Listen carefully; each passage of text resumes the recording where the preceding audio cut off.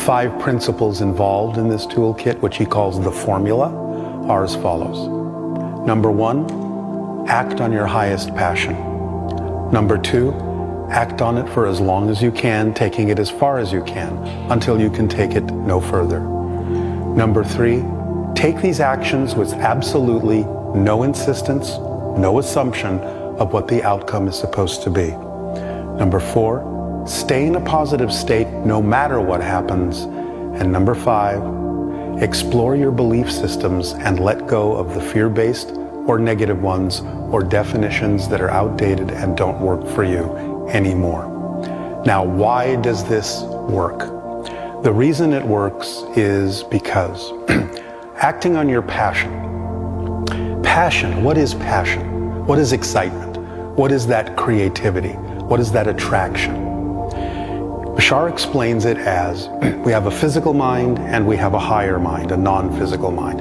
The non-physical higher mind is the portion of us that still exists completely in spirit, in our natural state. The portion that guides us, watches over us, as part of that spirit is having this physical dream. So the way that the higher mind guides us is by speaking to us and sending us messages, but because it's non-physical, it comes in the form of energy. Our physical bodies translate that message, that energy, as the sensation we call passion, excitement, attraction, creativity, love. So when situations come to us that attract us strongly, that get us excited, that are representative of something that is our passion in life, that is the higher mind saying, this is your path. This is the next step for you on that path. This is who you truly are. This is the vibration of your true self. When we are willing to take action on those things, on that passion, we are responding to the higher mind saying, yes, I heard you.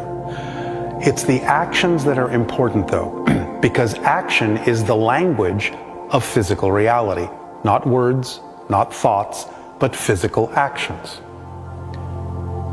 When we take those physical actions, we are responding to the higher mind. We're saying, I heard you.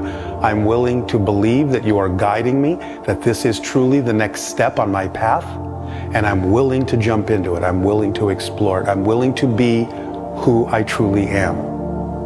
Willing to be who you have pointed out to me that I am, because this is my true soul's vibration. So the idea of acting on it is the first step in the toolkit. The willingness to take that action is absolutely necessary to get the ball rolling. Now, it doesn't have to be a grand adventure. It doesn't have to be a life-spanning career or some enormous project. Acting on your passion can be at a very simple, everyday level. On any given day, you have a number of things that you are able to take action on.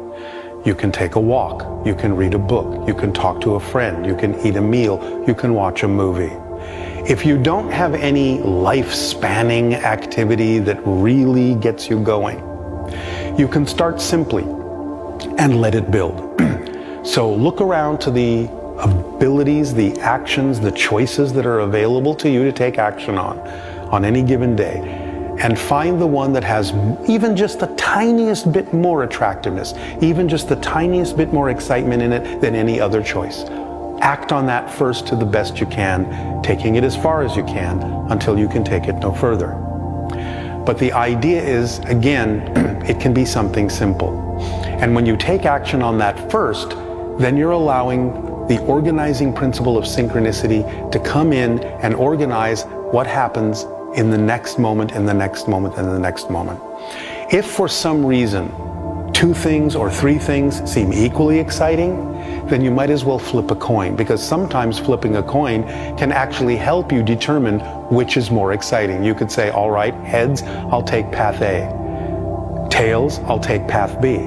And you flip the coin and it comes up tails, and you go, oh darn, I wish it had been path A. Oh, I wish it had been path A. So that tells you right now that you have more attractiveness and more passion about path A. If after you do that, things are still equal, still equally exciting, more than one thing, you have equal ability to act on them, then it doesn't really matter which path you take. Because again, the organizing principle of synchronicity will come in. And if you are taking the path and taking the actions that are not necessarily in your best interest, synchronicity will cause circumstances to happen that will turn you right back around to the other path. Because again, you have to let synchronicity and the higher mind be your guide. You have to listen to them. The idea of the higher mind is like a version of yourself that's standing on the mountaintop looking down into the valley. The physical mind lives down in the valley. It can't see around the next bend, but the higher mind can. And therefore the higher mind, by sending you these messages that contain your vibration of passion, of who you truly are guiding you to say, if you act on this, you will go down the right path for you. When you ignore it, when you don't act on it, then you could fall into a hole because you're thinking, well, I know better, I'm going to go this way, and that's not necessarily the path that is actually working for you.